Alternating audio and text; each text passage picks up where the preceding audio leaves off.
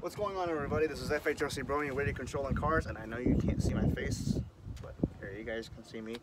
And you guys might hear cars passing by because I'm actually in a not really busy residential area, but there are some cars that are going to be passing by every now and then in this video. So if you guys hear that, I'm sorry.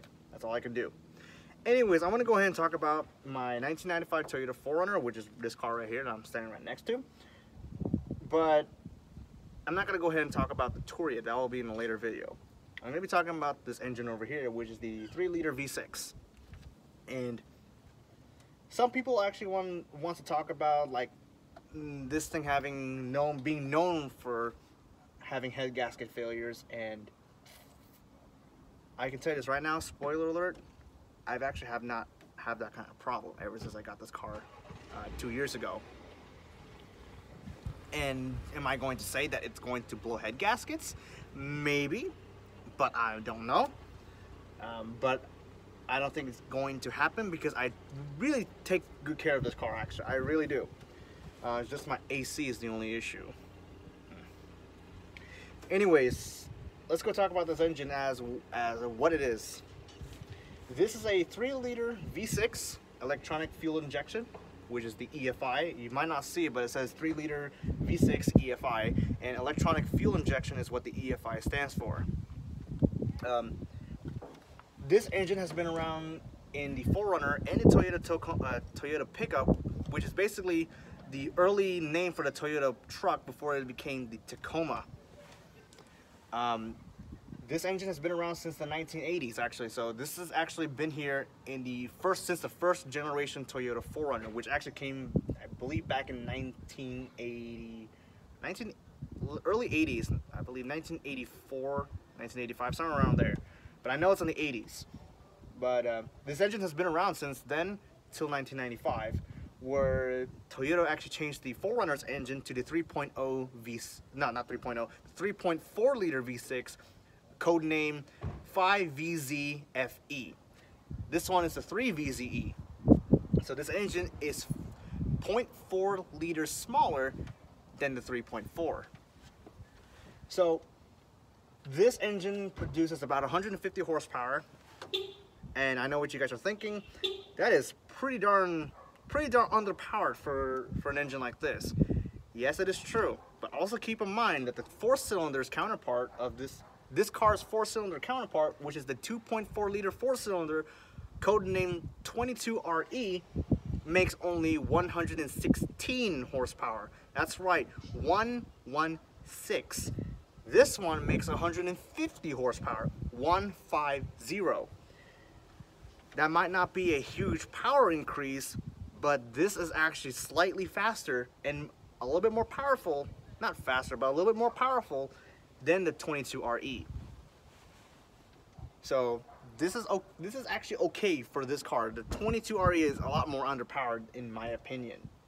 Even though I never driven a 4Runner or a Toyota pickup with the 22RE, based on other people's experience and also its power output numbers, it's not really the greatest thing. Not saying that the 22RE is a bad engine, it's just it could be improved upon. Same thing with this engine. I personally believe that this engine might be the most underpowered engine in Toyota's lineup, but I personally think for this kind of car, for the car this heavy like the 4Runner, I personally think a little bit more power should do the trick. Maybe at least 170 horsepower, at least 170 or maybe 180.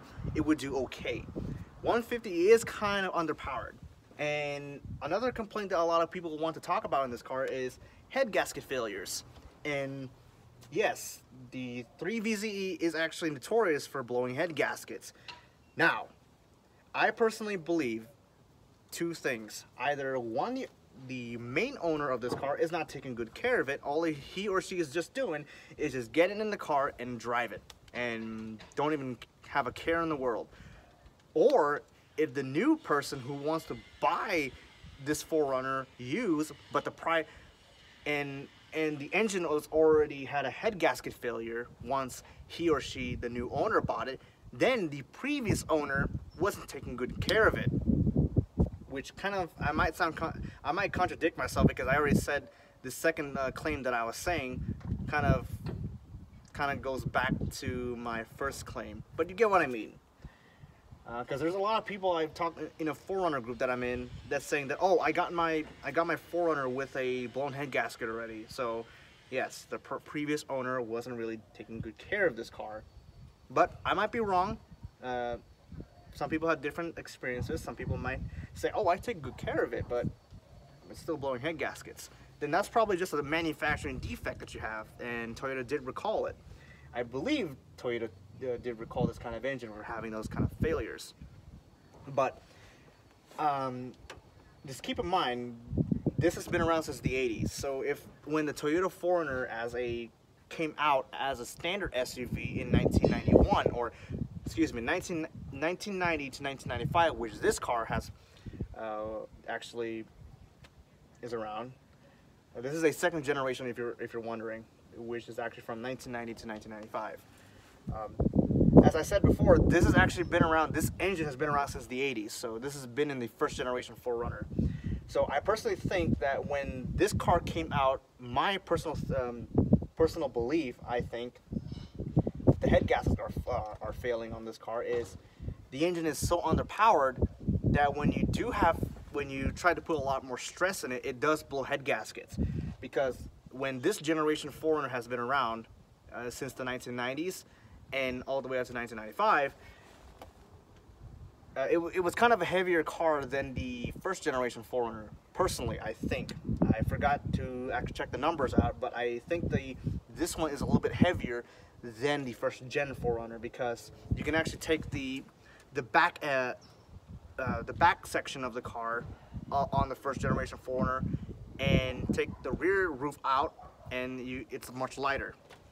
That's my personal belief. This one is a standard SUV with a roof, with a hard top roof all the way across, not removable, none of that. So it's kind of a little bit heavy, and that's why a lot of people complain about this car sagging in the back, because this is actually based on the Toyota Hilux pickup truck chassis, which couldn't stand that extra weight. So probably that's one of the reasons, I personally think, that's one of the reasons why this engine has been known to blowing head gaskets. If I'm wrong, let me know. But the real question is, have I suffered a blown head gasket in this exact same engine, as a lot of the 4Runner and Toyota pickup owners have with this exact same engine has been suffering? The answer to that is a plain and simple no. And I'm not saying that everybody, suffered a blown head gaskets on these 3 VZEs. I'm one of the exceptions. Because personally, I take really good care of this engine. I've done everything in my power to do whatever that this engine needs to be done. It was leaking coolant before, and I could tell when it was leaking coolant because my water pump was actually the wet spot. The wet spot was literally the area where my water pump is at, and my thermostat. I replaced that, and it's no longer leaking coolant. This car was also leaking oil, and it was not the head gasket's fault. It was actually my valve cover gaskets, which is actually over here. You might not see it, but where the oil cap is at, that's where my valve cover gasket is at. I also went to replace the passenger side, which, by the way, it's not really the most charming thing to do, because you gotta take out the intake manifold, you gotta take the throttle body out, you gotta do everything just to get to the passenger side valve cover gaskets. But I did replace those, and this car is running in tip-top shape. So this engine, in my opinion, is a pretty darn reliable engine. And we all know Toyotas, and we all know Toyota for being known as reliable cars. I personally think that this is one of the most reliable engines out there. I might sound biased because this is the only Toyota car I actually own myself, but I think that this is okay. I think this is a okay engine. Not the greatest engine out there, not the most powerful engine, but not a terrible engine whatsoever. I think a lot of people should actually put their two minds together and give this engine a second thought, because I personally think that this engine does have the potential to be a great engine. Not the greatest, but a good engine. And as far as the valve cover, the head gaskets, it's probably you guys are not taking good care of your own cars, and you're just neglecting them. And I understand not everybody is a car guy. Not everybody knows anything about cars. But at least get to know your car, because whenever you have a mechanic fix up your car, they will not rip you off with nonsense. And that's how my engine is running still in tip-top shape, despite having an AC problem. But you really don't the car doesn't really need AC just to drive. So those are my thoughts of the Toyota 3 VZE. Not the greatest engine, but a okay engine. And this has potential to be a great engine. That's all for now. Talk to you guys again soon.